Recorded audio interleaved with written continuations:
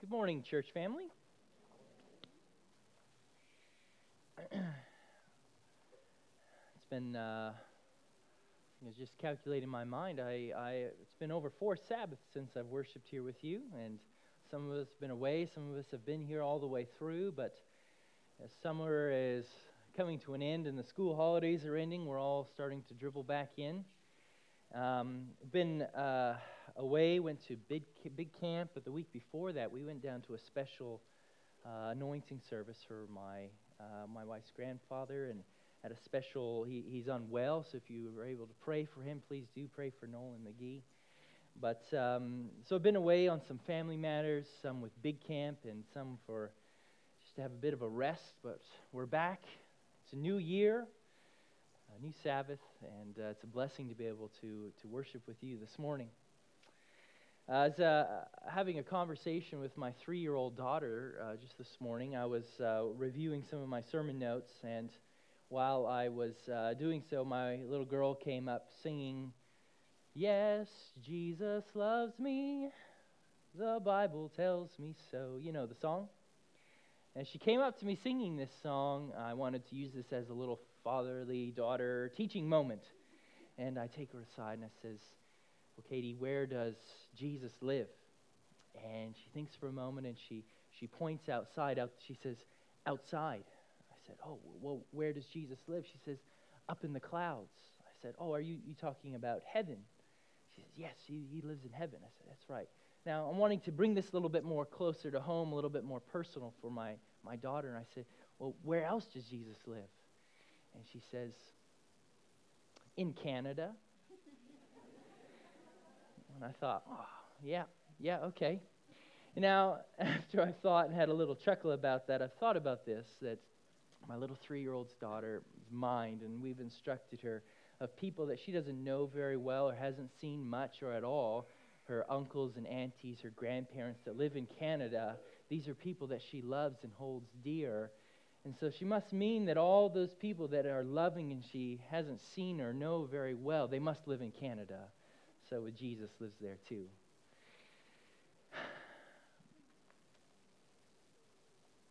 Where's your heart focused this morning? Is it on your homeland of heaven? Of your Canada? The beauty is that through faith in Jesus, He can dwell right here. And that eternity, it can start right now. And through our relationship with Him. So, as we continue in our discussion and Bible study this morning, I want to invite you one more time. We're going to have a word of prayer as we begin. So please bow your heads with me. Our Father in heaven, we want to pause right now as we acknowledge this moment, this space, that we want to commit it to you. We want you to do your work in our life. We want to see new glimpses of you. We want you to speak and to maybe touch those things on our hearts that are keeping us from seeing you more clearly. So please come and speak into each of our lives. Makes this a one-size-fit-all message, and most of all, that Jesus might be lifted up. So we pray this in Jesus' name. Amen. You can see that up there. There's an interesting combination on the screen of an earth-moving combination. You have a tractor pulling a scraper or a scoop, as the earth movers call them, a scoop. Is that right, Mark? Is that a scoop? And the way this operates is you drag it behind a tractor, and there's a blade on the bottom of it, and it scoops up the dirt and fills up, and it's really handy because you can load yourself with dirt and you can unload yourself with dirt. Now, I was standing with Pastor Adrian this week, and now I hadn't seen him for a whole week, and I missed him, so I had to go visit him, right? So I went up to his house, and outside his house there was a combination of an earth-moving operation of this type was going on. This was not it, but it looked just like that. And they were scraping and developing the subdivision that is going in right beside Pastor Adrian's house. And as we were sitting here having a chat, we were observing this, and they were building or stacking the dirt in this long pile, like a bund or to stack up the dirt. So they come and would drive the scraper and unload it in the same place over and over, so the dirt would stack up higher and higher. And as this was happening, as it was getting higher, and as they get up higher, the top of the mound was coming more and more unstable. And as we witnessed, the tractor had come around and was about to unload its load, and the tractor slides off the top of the bund and is just kind of hanging there precariously, about to tip over. And you know what my first thought was, or what I verbalized to Pastor Adrian? You know what I said? I said he was probably texting. He's probably texting. And Adrian's, oh yeah, maybe he was. I think when he came by, he might have been on his phone. And we start to kind of judge and assess, and all of a sudden I become quite a professional in the area of earth moving and recognizing all the faults that this guy probably had done wrong, right? Have you ever witnessed someone make a mistake? Yeah? And all of a sudden you're an expert in the situation and you know all about it, right? It's interesting how we work like that. Moving forward in our discussion, we'll come back to this thought a little bit later, but I want you to open your Bibles with me to the book of Romans chapter 1. Romans chapter 1, and this is a snapshot. I don't anticipate you to be able to read that up on the screen, but that is the picture of the verses that we're going to be looking at of Romans 1, verse 18 through 32.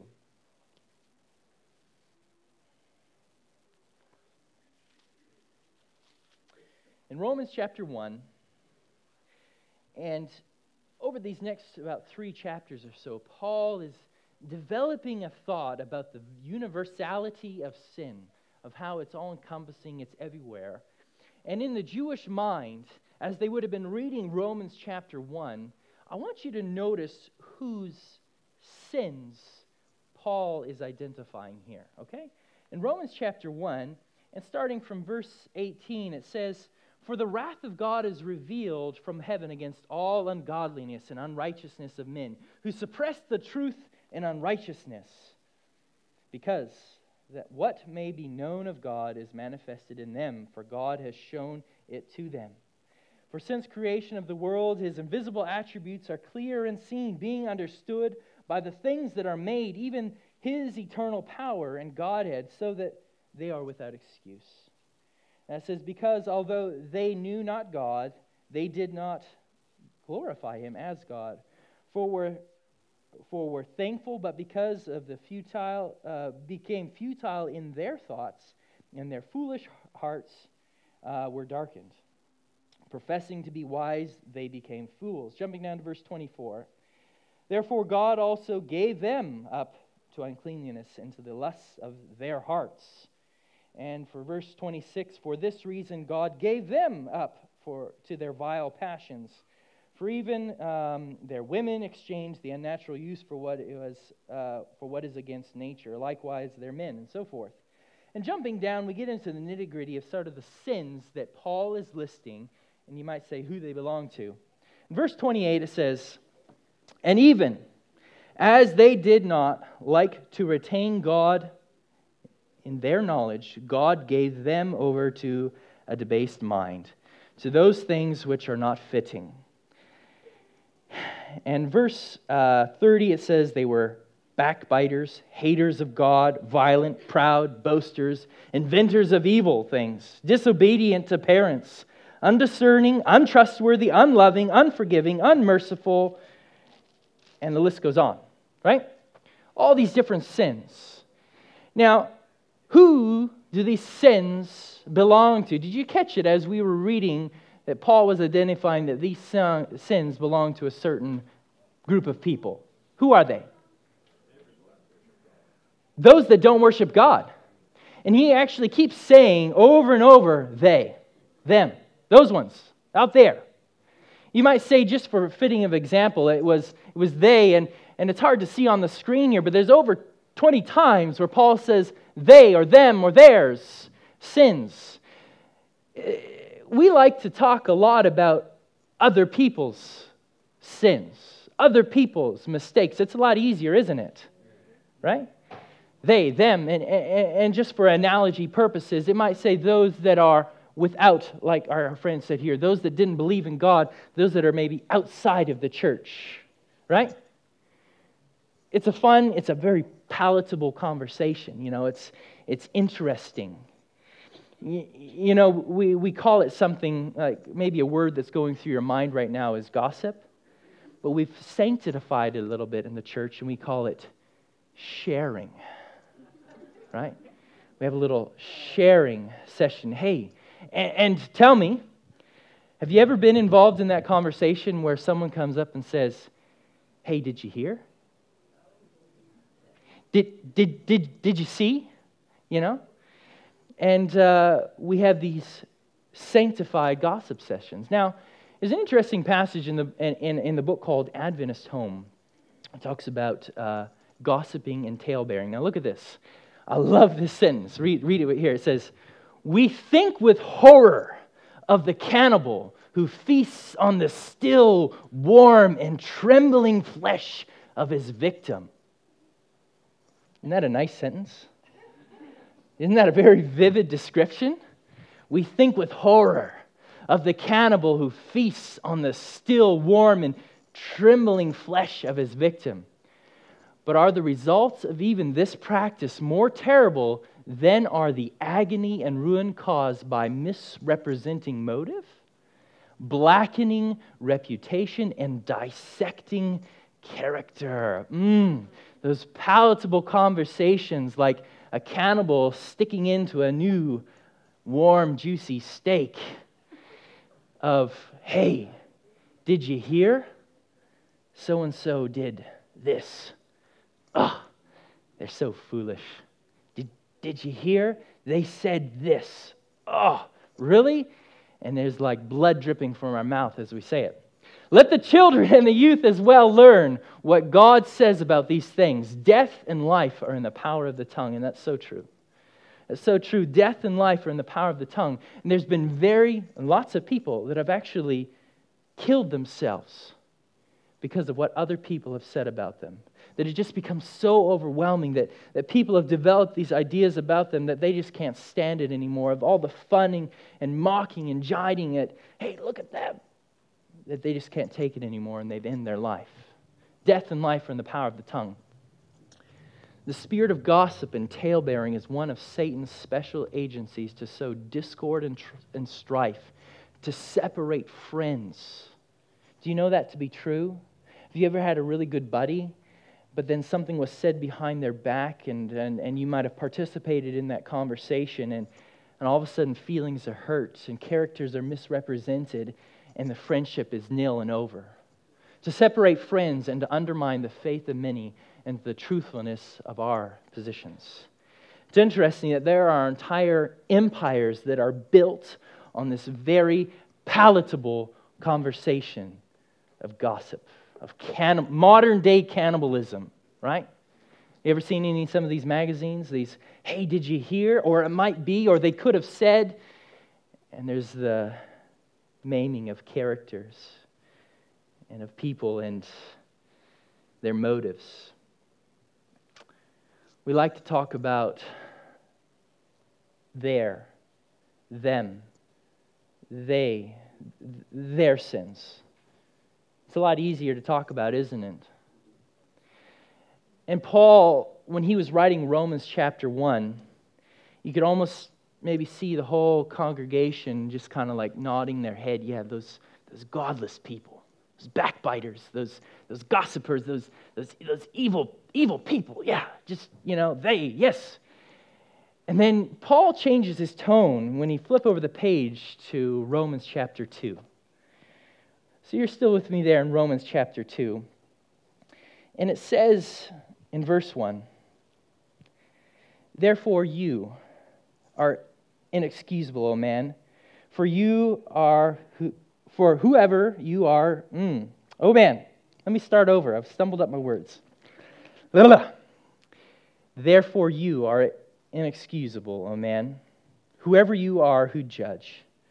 For whatever you judge another, you condemn yourself, for you who judge practice the same things. Could it be that when we see and witness the sins in other people's lives that maybe we're so quick to recognize it because maybe we've practiced it ourselves? But we'd rather talk about that than talk about me. for example, when I was going to high school, when I was in high school, I sang in the choir. I was a choir boy. I was a good boy. But I also had a little bit of an ornery streak in me too. And I like to try not to mix those two character and personality traits in me. I liked the staff in the school around me, the boarding school, to see the choir boy. But I like the students to be able to see the ornery side of me, and then those two sides shouldn't meet, right? And some of these rules in this school that I attended, you weren't allowed to have relationships. We're not allowed to have a girlfriend, right? It was just a plain and simple rule. Like there was a boarding academy, you come there, it's there to study. That's it. You come to do school to engage in friendships and relationships, broad and wide, rather singling out individuals. And actually, as I've become older, I've seen the value in maybe, especially as a young person, to try and be broad in our friendships and relationships. Maybe in the application of how they applied some of those things at this school, it could have been maybe done a bit better. That's all I'm going to say about it. Either way, when I was a student, I was a good choir boy. But I learned how to find the holes in the system, if you understand what I'm saying. I learned how to be naughty without being noticed, right?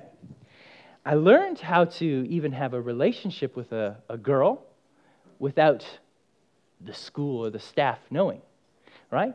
And some of those little tricks and tactics were, now young people, we actually wrote notes on paper, okay? So what we would do, you'd write a note with like a pencil or pen, not a text message or a Facebook message or Instagram. It would actually take a piece of paper and you'd write on it. And then you would maybe drop some like water on it to make it look like you cried over that letter or something. I don't know. But you would do whatever you could. And you would then run down, you would slip the note in their locker, and then you would have to think for the rest of the day, I was in such a hurry, did I actually put it in the right locker? And so you have to worry about some of these things, right? And I became good at being naughty but not being noticed. Now, the Lord got a hold of me, and through maturing and growing older, I actually came back to work at that school later on, okay? And there was something that I noticed that some of these rules still applied. And I was able, as I was now older, where just a few years prior, I was in the same place as these kids. And I was able to witness when budding romances were taking place. Why? Because I had experienced and done the very same things that they would have done, right? For example, I would have everybody was at a similar meeting place like the cafeteria during mealtime. Everybody's hungry, we're all going to come eat. But you pick those times to be somewhere else to meet with your little, what would you call it? Sensuation, right? And so I would notice these things as a staff now, that when students would be kind of looking to the left and the right and kind of sneaking out the back door of the cafeteria, I was able to witness what you might say the sin. I could recognize it. I was quick to recognize it because I was very familiar with it in my own heart. Does that make sense? And so it is, and that's a kind of a funny and childish way. But we are quick to recognize and to point out and to point figures. Because maybe we wrestle with something very similar, if not some sin in our life, but we want to talk about theirs and not ourselves. So Paul, in chapter 1 of Romans, he goes and he talks about them, yes. And as Christians, we need to recognize, there is sin, right? There is sin around us. But he changes the direction of his conversation in Romans chapter 2, and he says, therefore you are inexcusable, O man. Verse 2, for we know the judgments of God is according to truth against those who practice such things. And do you think this, O man, that you who judge those practicing such things and are doing the same, that you will escape the judgments of God? Or do you despise the riches of His goodness, His forbearance and long-suffering, not knowing that it is the goodness of God that leads you to repentance? It's interesting. We want to talk about mercy. We want to talk about grace. We want to talk about God's goodness when it applies to me. But we like to be very cannibalistic about other people's sins. We like to talk about those. And what Paul is saying here is that when we don't apply that same grace and mercy and goodness that God has given to our own life, we throw that out the door when we're looking at other people, that we're despising the goodness of God, that we're despising His riches, His grace, His mercy.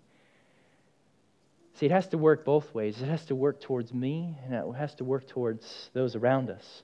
So Paul changes the theme of his conversation in Romans chapter 2. About 16 times in the first part of this chapter, he's not talking about them, he's talking about you now. He gets to the heart of the matter. And the point that he's trying to make is that what's out there for sin, and what's here on our own carnal hearts that we don't like to talk about and to confront, same thing. You see, the words are kind of covered up there. When I was so quick to judge that man this week, I had almost tipped over that. He didn't even tip it over, he almost did. This was me a few years ago, right? Where I had fully tipped a earth-moving machine over, right? Now, I'm quick to judge because I recognize this mistake and sin. I wasn't texting, by the way. I was going too fast. And I tipped this machine over. And I'm quick to judge, and all of a sudden, I don't want to talk about my mistakes. I want to talk about yours, them, they.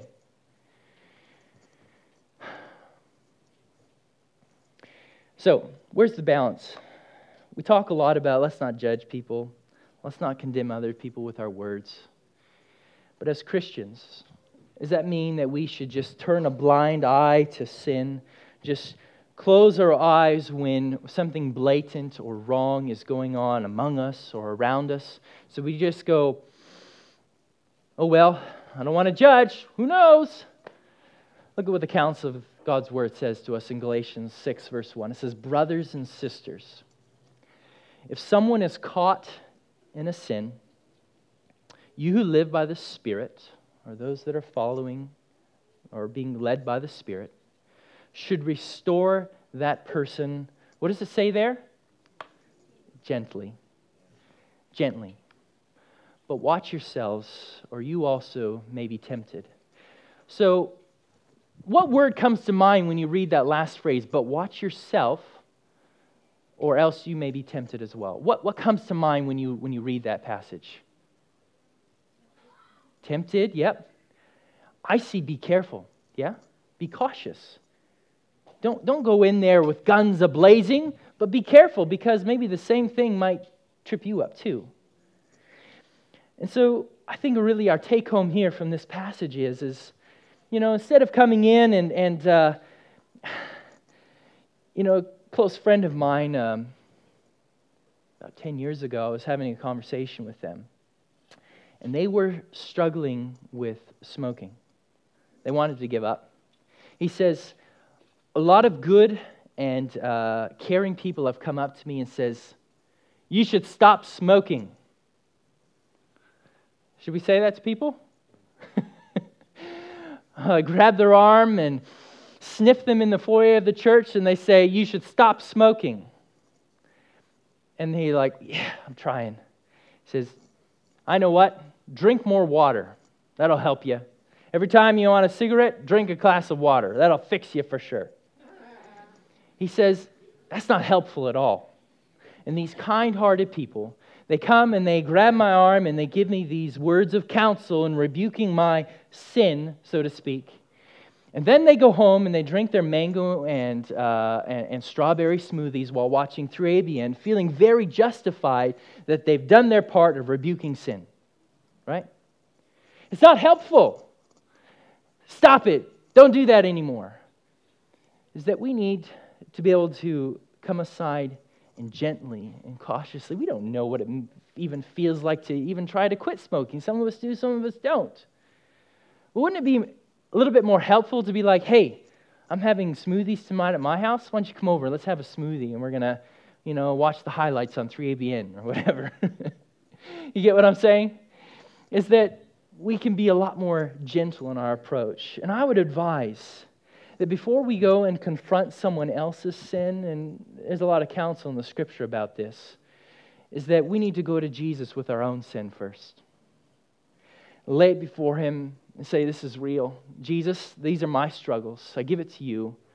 And I want you to remove every bit of pride, every bit of self-righteous mentality that I might have towards this othering of thinking that their sin is worse than mine. That you remove all of that and say that their struggle is just as genuine as my struggle. And then I visualize in my mind's eye Jesus dying on the cross for their sin too. That Jesus loving them with those loving eyes of pity and care when they sees us in my struggle and in their struggle, seeing Jesus in my mind eye, loving them. Then, gently and humbly, if you want to go forward, and talk to them and have those hard conversations. I'd have to say maybe this, that first we need to have a relationship with that person. We need to go through our own repentance before we go to rebuke, if that makes sense. Relationship, repentance, maybe those can happen simultaneously before you want to, if you need to call it that, rebuke someone of sin. And then I don't think it's so much called then judgment, that when we do go forward and have those conversations with those people that we love, but it's actually love, right? That I've had conversations with people when I used to work at that school. I worked in the boys' dormitory, and it's interesting when you're instructing these young men how to kind of live lives, that sometimes you would walk into their room and boy, it stunk in their rooms. In a boy's room that's been living there, the only occupant in this room, and it just stinks. And I remember we were about 6 months into the year, and I go into this boy's room. I've ignored the smell. I've had a relationship with this young boy. We have a friendship. My own room smells pretty good. I've kind of set things right in my own home. But I've gone in, and I finally said, listen, brother, your room stinks. Stinks. And I need to tell you this because I love you. And all these other people love you too, but that's why they're not visiting you, because your room stinks. And we start going through the list. What could be the reason? Have you washed your clothes? Yes, I washed my clothes. Have you vacuumed? Yes, I vacuumed. Are there any food under the bed? No food under the bed. When was the last time you washed your sheets? I haven't. Like this week? No, I haven't. Like this month? No, they've been there for the last 6 months. I said, get those things off of here right now. All right? I love you, brother, and I can't allow you to be in this place anymore in those dirty sheets. Right? Because I've been there before too, because my own bed has stink, and I recognize that, but I've dealt with that. I've repented of that, and I've gone and I can in love and in care, because I have a relationship with that person, and they're willing to take that on board because I have that relationship and that friendship with them. And he washed his sheets and his room smelled beautifully. In Romans 1 and 2, the difference between is Paul has the discussion about sin, the universality of sin. He talks about their sin and he talks about my sin, right? And there's no difference, right? There's no difference of the sin that is outside of the church to the sin that is inside of the church, right? Is that this othering or difference that sin is sin, and God loves and desires to save both. Jesus died for sinners, not just the good ones, right? He died for you, and we love to sing, "'Tis so sweet to trust in Jesus," and leaning on the promises. And Jesus died for you, but He also died for them, for the others, for those that we like to talk about. So turn with me in your Bibles now to Romans chapter 3. This was the punch. This is where Paul was going with his argument. He talks about them, he talks about you. And in Romans chapter 3, and in verse 21, it says, But now the righteousness of God apart from the law is revealed, being witnessed by the law and the prophets, even the righteousness of God through faith in Jesus Christ, to all and on all who believe. And there is no difference. See, there's no difference for their sin or my sin. And there's no difference that Jesus' grace, His forgiveness, His love, He wants to apply it to all. He didn't just come for the good sinners. He came for the bad ones too. It says, for all have sinned and have fallen short of the glory of God, being justified freely by His grace through the redemption that is in Jesus Christ. So it doesn't matter whether you're a Jew or a Greek, a Jehovah's Witness or a Mormon, Seventh-day Adventist or a Presbyterian. Jesus died for all.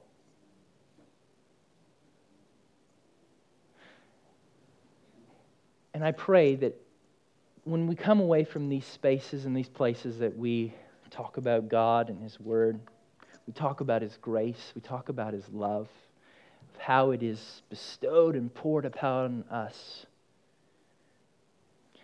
that we would look in that lens at the people of others, that we don't despise the riches of God, that we don't despise His goodness by looking down our noses at their mistakes, at their failings, at their shortcomings, but that we would get to know them, that we'd get to love those people, and that we go to Jesus and say, Jesus, help me to see them through your eyes. And yes, maybe God will open up a door so that you can have a hard conversation, not in a judgmental tone, but in a loving tone, saying, brother, sister, I love you, but your room stinks. Right? I love you. Let's work together. I have struggles too. I love you, and I want to walk with you into the kingdom. God's helping me, and I believe God can help you. I love you.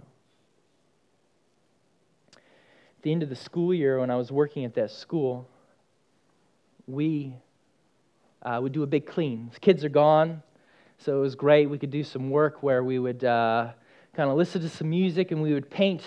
We would take a year where we would paint a whole floor of the dorm. The next year, we paint the next floor. So about every 4 or 5 years or so, each room was getting a new fresh coat of paint so that when the new boarder would come into the dormitory, they'd have a nice tidy room.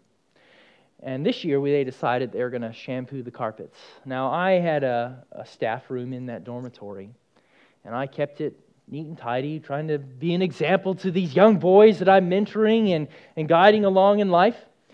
And as I'm going along, and we got one of these machines called a rug doctor. Have you ever seen one of those before?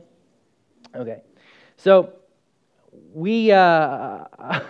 I come to kind of anticipate the color of the water after cleaning certain boys' rooms. Now, some boys that had just come from the outback of America somewhere, and they came with their big muddy work boots, and they would come in and out, and I knew mud and dirt was getting just crammed into that carpet. And sure enough, it would come out in a deep, dark slurry, that water, after cleaning their floor. And as I'd go along, some rooms were cleaner, yet some boys there a bit tidier. But something I noticed, that I came to my room, and I come to anticipate that it's not going to be that bad, is it? And I cleaned the floor in my room. It's just as dirty, just as muddy, just as filthy as all the other boys in the dorm. And I think that's a perspective that we need to take, is that when we look at others, that we are just as much a sinner as they are, and needing of God's steam cleaning in our life, His cleansing stream. So as we go forward today, I want to challenge you, challenge myself, to pursue relationships, to pursue repentance in our own lives. That if it comes to that we need to rebuke, that it's done in love. Done in love because we have a relationship with that person. Amen? All right, in closing, I want to sing the song, Guide Me Thou, O Great Jehovah. So we'll invite our song team up.